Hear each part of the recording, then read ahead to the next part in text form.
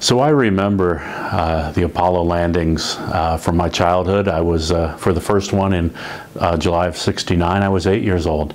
And boy, it was an exciting time in the country, in the world. This was an amazing thing going on.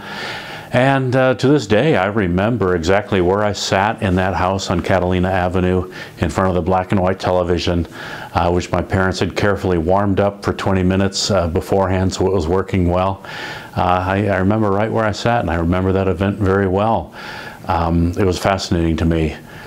I've several times since thought about how anybody my age could grow up to be a doctor or a lawyer or a banker or anything else, because it was such a captivating time.